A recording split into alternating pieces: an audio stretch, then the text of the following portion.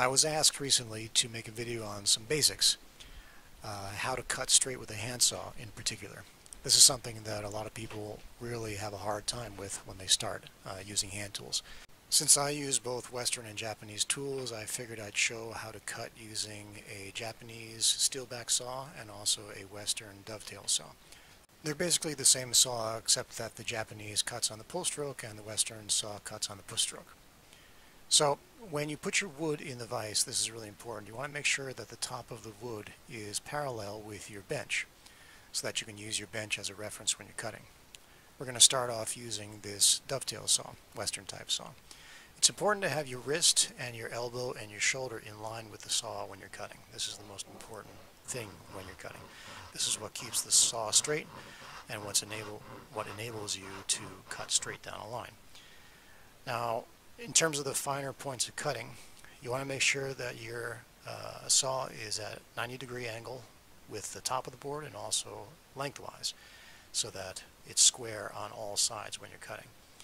You maintain this angle by putting your finger, your thumb in this case, against the blade and keeping your thumb there to register the blade against as you keep it straight and you cut.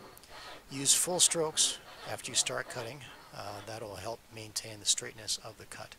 You don't want to use short strokes. As my grandfather and father always used to tell me, let the saw do the work for you. Don't push too hard. Just glide it over the top of the wood and let the teeth cut in and guide the saw. Let the saw guide itself, rather. So a Japanese saw works the same way. You want to make sure that you have your wrist in line with your elbow and your shoulder. I put my index finger over the top of the handle of the saw to keep it straight. If you want to use a two-handed grip like this, that works well as well. You want to keep the handle in the center of your body, lined up with your belly button, and then pull evenly with both arms to get a full clean stroke. This is a close-up of the Japanese saw again.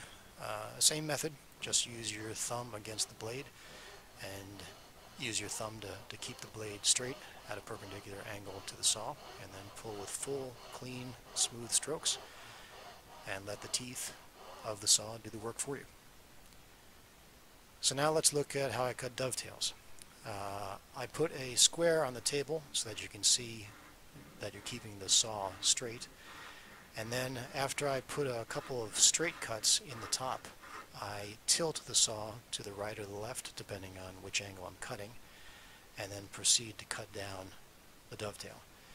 You'll see that I angle the blade up at first, and then I lower it slowly to cut down through the top, and then I tilt it to the left and cut down the dovetail. I'm used to doing it this way, but you can also take the board and turn it so that the lines are perpendicular to the bench and also the square on your bench, which will help you reference it a little better if you're not used to cutting at an angle. This works well for beginners that aren't used to cutting dovetails. But having it the other way makes it quicker because you don't have to move the piece of wood back and forth in the vise like this, which takes a little bit of time. So the first way I showed you was definitely more efficient. So again, you want to put the saw in at a slight angle to the top, and then once you start cutting, lower the handle down a little bit, and then go straight down the cut. Take full strokes so that the saw cuts through with ease. Next, let's look at the Japanese saw. It has two types of teeth, different teeth on one side. You have your rip cut teeth on your left side, and then if you flip it over, you have your cross cut teeth. And what I mean by cross cut is if you take a piece of wood and you cut across it, you're cutting across the grain, so you want to use the cross cut teeth. If you want to cut down along with the grain, which is called a rip cut, then you want to use the rip cut teeth, which are these right here. These ryoba nokugiri have cross cut on one side and rip cut on the other, which makes them very convenient. So let's look at how to cut a thicker piece of wood. I'm going to use this Japanese ryoba nokugiri and then a tenon saw that is backed with a piece of brass. Now this is a little bit different from cutting thinner wood because you want to make sure that your line is straight on both sides as you cut. But you basically start off the same way. Angle the saw and then start to lower the handle so that you get that first cut really straight on the top of the piece of wood. And then once you have that defined, you want to start to lower your handle and then follow that line in the front, on the front of the piece of wood. I'm going to switch this around in my vise here to make it easier to cut. And also I'm going to tilt it on an angle so that it'll be easier to follow both the line on top and also the line going down the front. I put my square next to the piece of wood so that I can make sure that I keep my saw straight and perpendicular with the bench and with the piece of wood. And then I gradually lower the handle and cut down on an angle.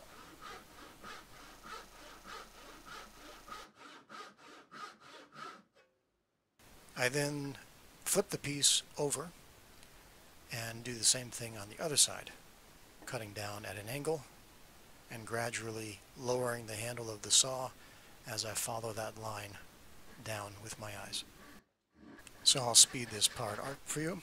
After that's done, I angle the board or the piece of wood straight again and then cut down straight, basically cutting out the V-shaped piece of wood that has been left over inside the kerf from cutting on an angle on both sides.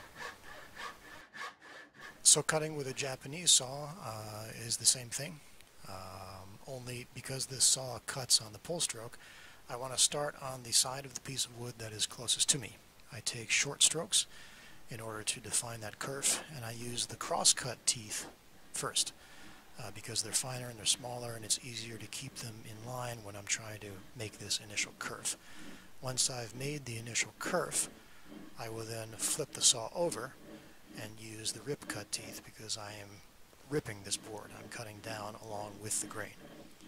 And also I will angle it just like I did earlier so that I can follow the line that's cut on one side along with the kerf or the line that I have made on the top of the wood.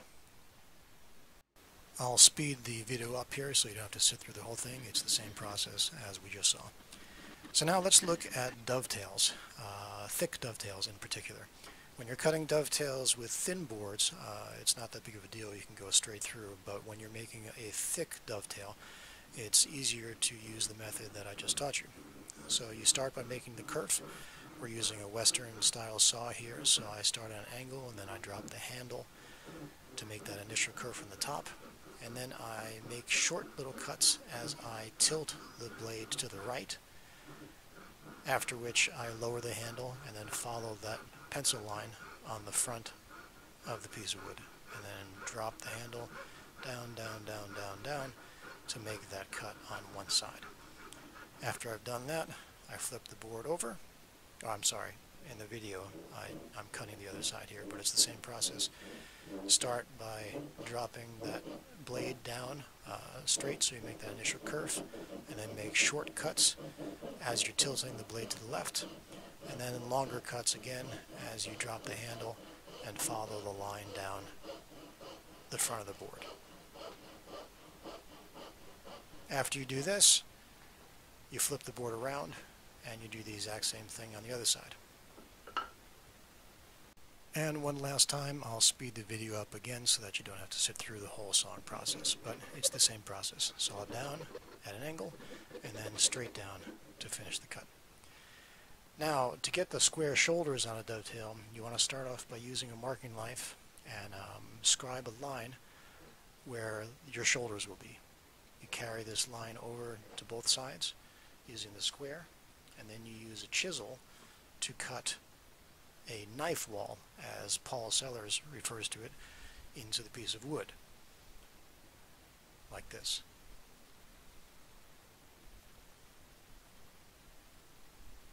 Now the knife wall basically serves as a guide for your saw. I've made a large knife wall here on a piece of wood so you can see what it looks like up close. And what you're doing is you're taking the saw and you're putting it in against that knife wall, and that's what keeps your saw straight and 90 degrees perpendicular to the piece of wood. You're also using your thumb, though. You can't see it in this picture, but use your thumb on the left side of the blade, and that will, along with the knife wall, will keep the saw perpendicular and give you nice square shoulders that you don't have to plane or do anything with after you cut them.